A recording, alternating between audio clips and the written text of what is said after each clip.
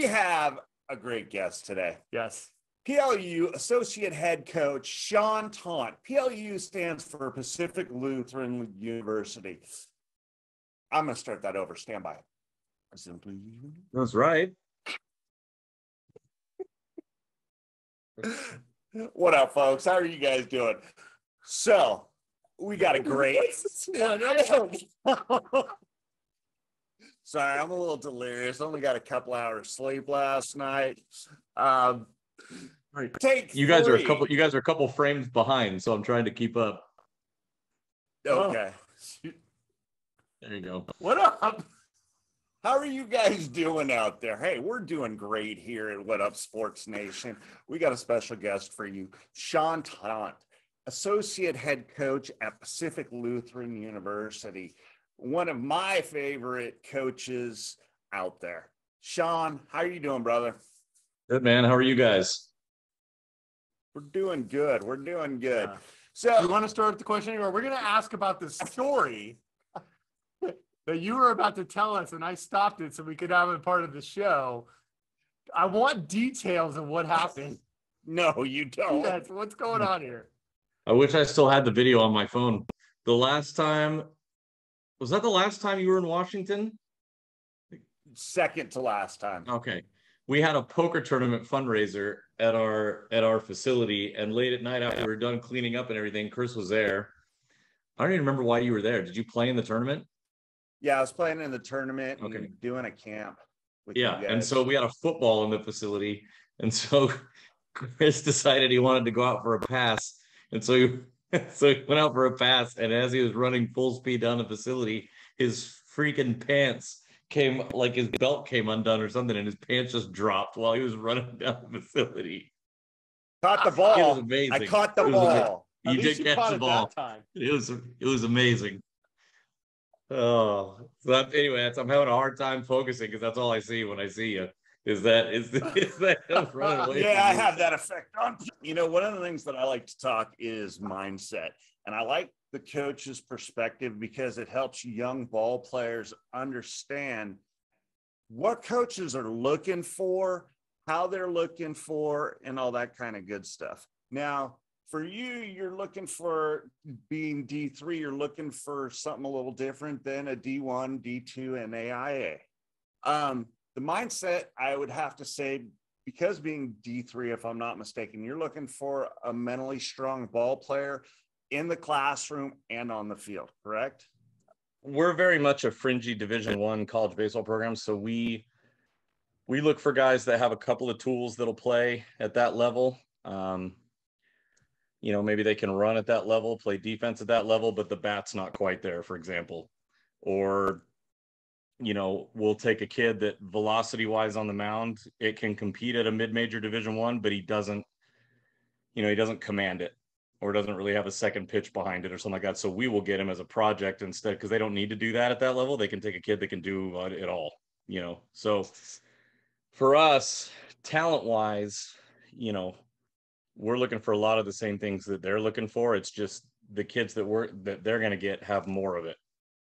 You know, like we'll both, like I've got two freshmen coming in this year that are 6'5" and 85 to 89, but the command's not super good right now. And maybe, you know, one of them, the secondary stuff needs to get better. Whereas like a University of Washington or a UCLA or something like that, they're going to get 91, 93 with command and probably a breaking ball behind it, you know? So there's just more polish at that level.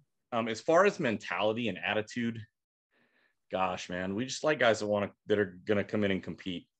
I mean, that's it. Like when we go to, you know, I tell guys all the time here, you know, that either have played for me in the summer or that we work with in the winter or whatever. Like when I go to a showcase, like I don't want to watch guys go get beat by fastball when they're hitting, right? Like it's not, me personally, like it's not of interest to me to watch them spray the ball the other way and get, you know, hit a ground ball through the 4-hole at second base for a base hit. Like that's not of interest to me. Like that's not going to play at the next level when guys are throwing harder and can command it better and get a ball under your hands. So like for me personally, and I think a lot of schools that are good, I would recruit 0 for 3 with 3 flyouts to the fence over 3 for 3 with 3 weak base hits the other way, because the flyouts to the fence are eventually going to go.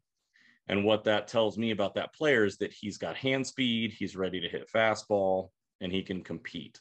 So I want guys that are going to come in, and obviously you have to have the tools, like you have to have the power, you have to have the hand speed to compete, but I'm not really concerned with like approach or any of that when I go, because they're high school kids and they really don't have one. My concern is that when it's their turn to go hit, they're ready to hit, and they're not going to get fastball thrown by them. Like if they get fooled on a curveball or something like that, whatever. I mean, that's what they're for. But you have to be able to hit fastball and turn around a guy's best fastball. Like that has to be there. And it's kind of the same competitive mindset on the pitching side. I mean, if I'm going to go watch a guy pitch, I mean, his breaking ball, I mean, I'm going to pay attention to it and see how it is, but I want to see that he can take his fastball and compete with it and throw strikes and go right after a hitter. I mean, that's kind of what I want to see when I go see a guy is he competing? Is he throwing strikes? Is he have a little bit of an edge to him?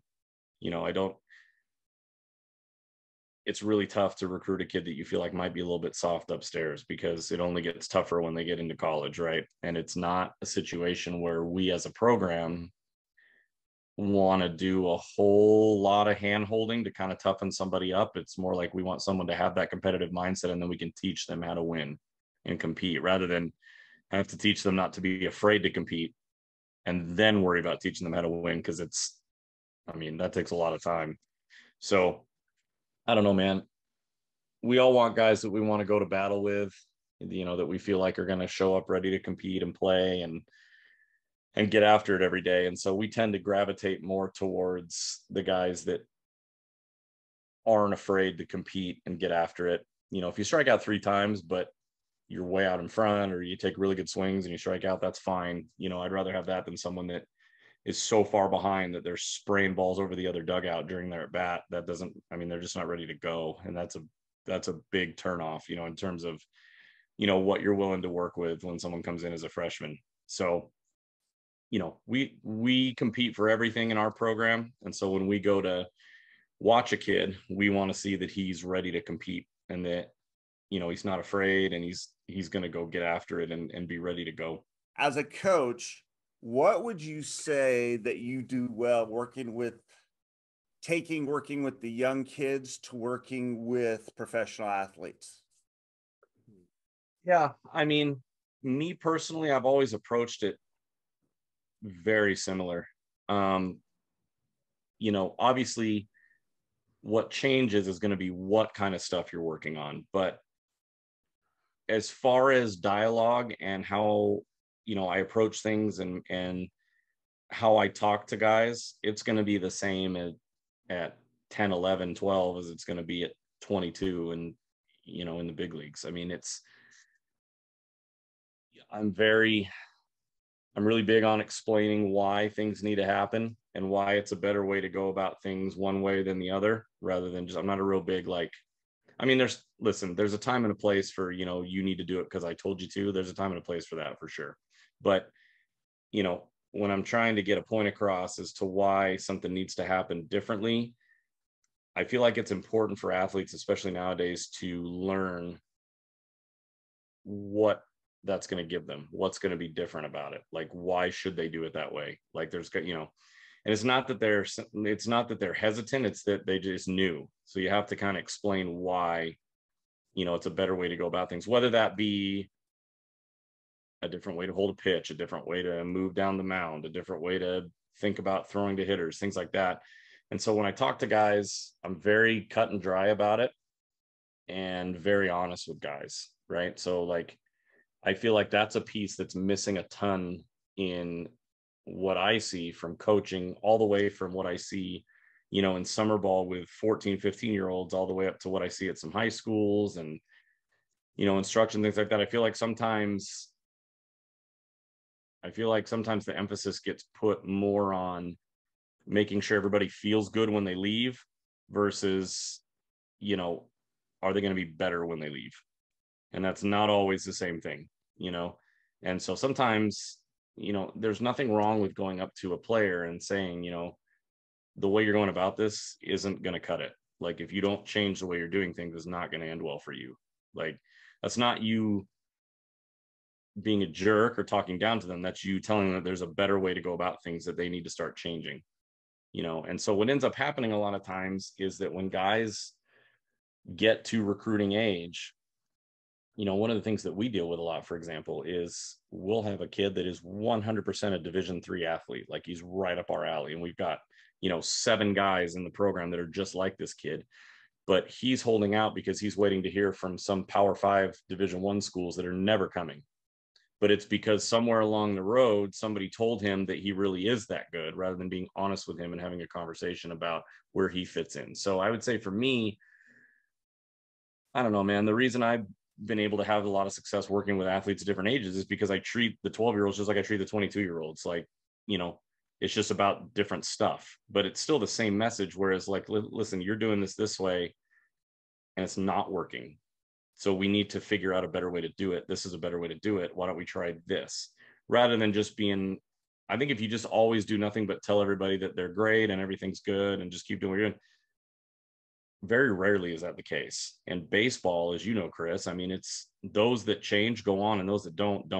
And that's the way it is. And you have to, at some point, we all have to change the way we do things. And I would say that for me,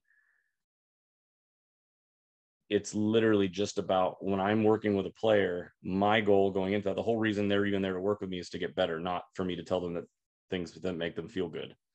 You know, it's to get better. So I'd be doing them a disservice if I just sat there and told them that everything they're doing is great and you know, didn't make them do anything differently. So, you know, I've always made it a point to be very honest with kids and very cut and dry with what is going to work for them and what's not, and why they need to try something different. And that's the same kind of conversations with the freshmen when they come into college, is like, they have to change what they do, you know, or it's never going to change for them. And so, you know, I think honestly, I've found that kids tend to respond a lot better if they know that you actually have their best interest at heart, not just paying lip service to them, telling them that they're great and awesome and everything they're doing is great. I mean, certainly there's time and a place for that, but I found that when players understand that you are bought into making them better, they're going to give you a lot more, and you have a lot more productive time with them because it's a common goal, because they're there to get better too. So that's always been my approach, is just to, I mean, my job is to figure out why they're not where they want to be and help them get there. You know, it's not to tell them that they don't need to change. How important is for these young athletes, in your opinion, to understand to work with being uncomfortable? Yeah. And I think that's a great point. And I think that point is often misunderstood with people, because, you know, that's thrown out there all the time, right? Like, you have to be willing to be uncomfortable and change, which is 100% true. I think that sometimes people take that and they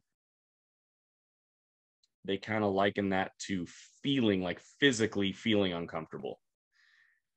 And usually that's not, like, if you're talking about something like a golf swing, like when I was trying to get better at golf, like, I had to change some things and it was really uncomfortable because my golf swing was terrible. So I had to do things that were correct and it felt weird. But usually when it comes to, like, baseball, for example, being uncomfortable a lot of times is more about stepping out of your comfort zone mentally and being willing to do something that you're not normally comfortable with. Like, I'll tell you flat out right now that the biggest thing right now with kids coming out of high school into college is that they don't want to throw the ball inside on anybody. Like, they just don't want to do it. Like, they can't do it. They won't throw the ball inside. And so the thing is, like, if you don't throw the ball inside, then you're always dealing with the plate the size that it is. And our goal is to make the plate bigger so that by the time the second time through the lineup rolls out, the plate's 3 feet wide because you've run the ball under somebody's hands for 3 innings, you know? So it's a comfort thing for them.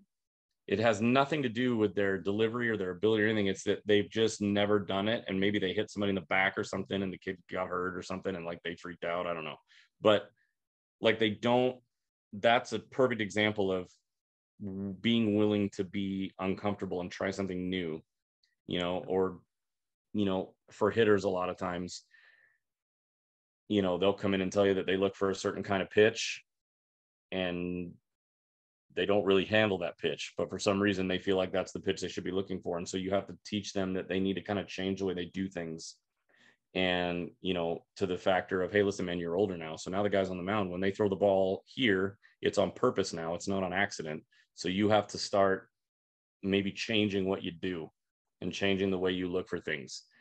A great example is I had a kid play for me this summer, and he's high up on our recruiting list. He's going to be a really good player. He's got some power, left-hand hitter, but he's very handsy. He's very tries to shoot the ball here, but he's got such good hands that he can hit really tough pitches and barrel them, but he doesn't, coming into the winter season this last year, he'd never really hit for any power at all, because his focus was, putting the ball in play, not striking out, which are good things. But I had to sit down with him and his father and have the conversation with him that he's going into his junior year at that point. And I'm like, you are a tall, physical first baseman, and nobody is going to give any money to a first baseman that tries to spray the ball all over the field. That's not the way the game's played anymore. It was 20 years ago, but now it's if you're going to play that spot, you have to be able to hit for some power. So we have to kind of change the way you do things. So for him, it was all about getting out of the box as early as he could, getting his at bat over. First thing he saw in the strike zone, whether it was, a ball down and away or a breaking ball down or something, he was going at it, and he'd take his base hits that rolled up the middle or things like that. And I'm like, if you start trusting yourself a little bit and just taking marginal pitches early in the count, you're probably going to find yourself 2-0, 1-1, 2-1, and you're going to take breaking ball out of play, and you're going to get 2 fastballs to hit. And then all of a sudden, when you've got coaches in the stands there to see you, you're cutting it loose at fastballs up in the zone instead of just, assing out at balls that are down at your knees and taking your hits on the ground. Nobody wants to see that. People want to see balls up in the air off of you. They want to see that you can hit for some power. So for him, it was about really starting to trust himself deeper in counts, because he didn't at all. It was just about, I don't want to strike out, so the first thing I see that gets here in the air, I'm going to put it in play, rather than being okay, I'm going to box up a pitch right here, and if it's we call it a 600 pitch, 600, so 60%, so 6 out of 10 times if I get this pitch, I'm going to hit it out of the yard. That's the ball we're going to go at. 2-0, 1-0, 0-0, right? So as high school progressed, he started to kind of figure out that there was a whole nother world out there for him if he would just be a little bit more patient and trust himself. So he ran a couple out of the yard, and he had a really good summer. And now he's got schools calling him, not because he's any different as a person or a player, but because now he's a guy that's going to hit for some power from the left side, which is attractive to schools like us. It's not the guy that just rolls it everywhere. But it took him, really, it was hard for him to buy into being patient and not going to just do whatever. And so those kind of things, when you say step outside your comfort zone, that's, I liken it to a young quarterback, right? When a blitz comes, or when it's picked up and he's got time, instead of just panicking and going to his first read and getting the ball out, maybe he checks down a little bit and sees the guy running a dig route 20 yards down the field, because he's willing to just hang in there. So a lot of times stepping out of your comfort zone is just about being willing to try something different. You think and that in that is being too tight and too loose? How do you balance that as well? A player who's too tight and just can't get out of his comfort zone, as opposed to, how do you balance as a coach getting some of these kids looser? And that right there is why the special ones are special, right? Because they can do things like that, right? A certain portion of it for sure falls on the athlete, and it's kind of that catch-22, right? Are the best coaches in the country with the best programs, they're undoubtedly unbelievable coaches, but they also have the best players, right? That can focus and stay calm and do things like that. And that, what you just said, is a perfect way of illustrating the difference between like a player we would get and a player that like Oregon State gets or UCLA gets, because those kind of guys can sit there and be loose and go 0 for 2 and be like, oh, I need to change mid-game right now what I'm doing. Boom, and they'll change it and go hit a jack and win a game. Whereas our guys tend to be take a little bit more time to be able to make those types of adjustments on the fly. So as a coach, I think that the most important thing is to like, when I'll mentor young coaches, what I'll say to them is like, hey, you have to set clear expectations from the beginning. Like day one, have to set clear expectations, whatever that is. You know, like ours is at the school and our staff, like we're going to create movement with every pitch. We're going to win in some regard on every pitch that we throw. So if we throw a ball, we need to gain something out of it. We need to gain forward movement. We need to gain, movement away from the plate, something that's going to open up a hole somewhere else. If we don't, then we're just wasting bullets at that point. So we're going to compete for everything. We're going to work ahead, and we're going to just, like what I tell the guys all the time is that, it needs to feel like hitters are 0-1 when they get in the box. Like you're just pounding the strike zone. So I think as a coach, to help guys relax, I think a big piece of it is just clear expectations of what they're doing and just being consistent so that their preparation is the same all the time, right? So that when they're in games, they're prepared. So you trust, when you're in tense moments and pressure-filled moments, you lean back on your training and your practice. That's what you do, right? So everybody falls back to the point of their training. So if you're not prepared, when it's time to make changes and adjust and do things like that, it takes forever because you're just mentally not ready for it. And then you get punched in the face and then you're done. But if you have worked on things and those changes have come early and you've been working and you trust the progress you've made and the practice you've done, then there's no reason to worry about anything, because you can be calm in that moment because you know exactly what you're doing. It's like, for me, like, oddly enough, like with my golf game, one of the hardest things for me has been like my chips inside of like 30 yards around the green. Like, I think I probably like sculled a ball one day and like it just got in here and it just didn't go out.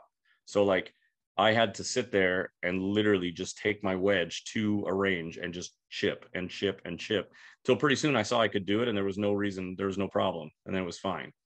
But I had to make myself uncomfortable mentally in order to do that. So I think as coaches, our job is to set expectations immediately, identify issues that need to be fixed, and then just be very consistent with it. And once players experience success, they're fine. Like, they just need to see that it's okay and that they're going to be able to do it. And our job as coaches is to get them to that point where they're okay trying something new. Then they see success, and then it's fine. They're fine doing whatever because they're having success. Yep. So I think that it's just so important to get kids to a point where they feel confident in what's going on. And you do that by early on, pointing out better ways to do things, letting them start slowly and have success, and then work their way into it.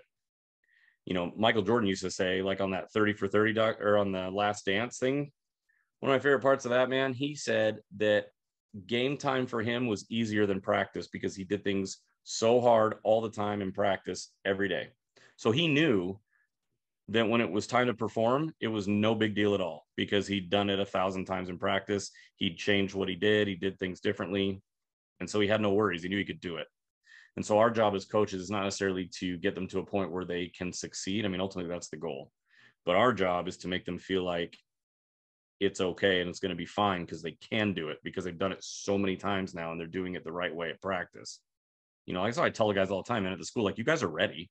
You guys are ready. Like in the conference tournament last year, we ultimately fell short in it, but we pitched really well. And going in the conference tournament that week leading up to it, we barely snuck in. And I'm like, listen, like, you guys, I know we've had, and we were on like a cliff pitching wise at the end of the year. Like, we went from leading the conference in ERA and like being ranked 12th in the country to like barely getting in, because all of a sudden we would have one blow opening every game. And it was like, and as a coach, if you let it get there, all of a sudden everything's moving 100 miles an hour and everybody's head's spinning, when really it's really not that big of a deal. Like, it's really just maybe just a better pitch here or a better pitch there.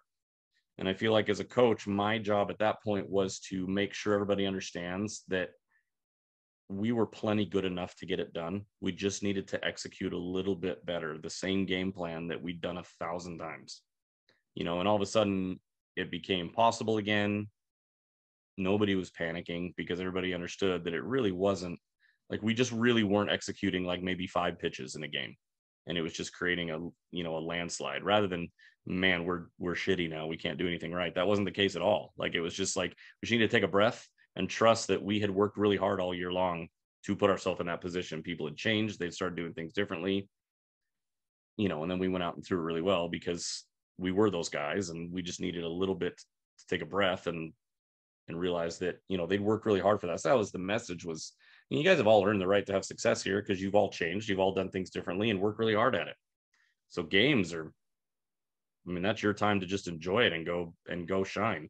What's your superstition? Baseball? Yep. It actually is on the fly. Like, if we have a really good inning, I will look back to what I did before that inning, and I will do the same thing then before every single inning until we have a bad inning.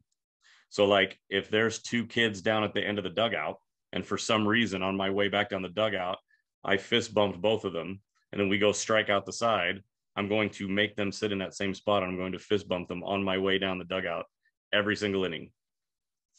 Like, I love that. And listen, I'm not proud of it, but it runs deep, bro. Like, last year, we had a kid that like threw a 2-hitter in a big game for us. And in the first inning, because I always mark off what happens for us offensively on the lineup card so that we know where we're at. And so after each hitter, I'll go lineup. In the last inning,